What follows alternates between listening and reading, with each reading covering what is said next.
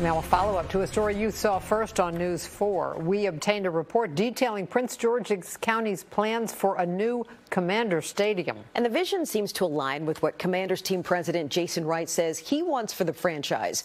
Bureau Chief Tracee Wilkins has the story you will see only on News 4.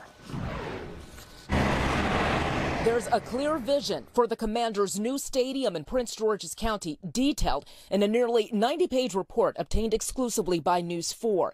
It's dated May of last year and is signed by Maryland Governor Larry Hogan and Prince George's County Executive Angela Alsobrooks. We don't just want a new stadium. We want long-term sustainability for the team and the community in which it sits. It's the vision Alsobrooks explained during a House committee hearing yesterday as she asks that Prince George's be included as Baltimore seeks additional funding for its stadiums. I am asking you to similarly make sure that Prince Georgians are not left behind, like we were in 1997 when a stadium opened with no infrastructure to sustain it and no infrastructure to benefit the surrounding community. The report proposes redevelopment of the current FedEx Stadium site to include a practice facility, team headquarters, hotel and conference center, a community hub, a stadium, and an entertainment district, sending a wave of development along Metro's Blue Line corridor from Largo to Morgan Boulevard to Central Avenue, Addison Road, Seat Pleasant, and Capitol Heights, some of the county's most economically challenged areas. That is my sort of